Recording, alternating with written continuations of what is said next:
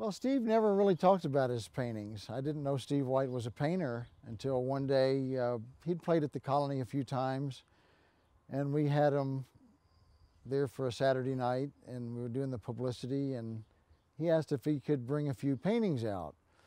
And I was, well, yeah, whose? And he said, well, mine. So he brought his paintings out, and it just added a whole nother dimension.